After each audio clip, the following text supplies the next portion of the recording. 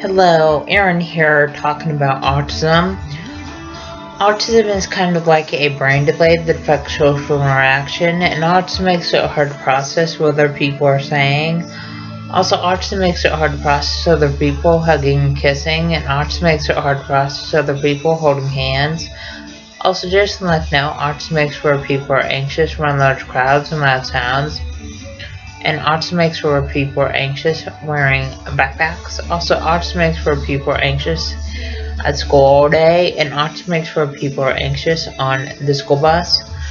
Also, autism makes where people are anxious when fire alarms go off at school. And autism makes where people are anxious eating at the school cafeteria.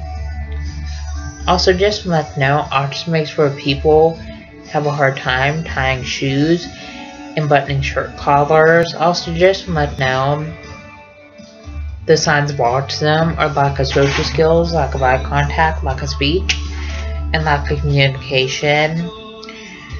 And when people act up at school, that's a sign of autism. Also, when people have low grades at school, that's a sign of autism. Also, just to let you know that when people stim at school, that's a sign of autism.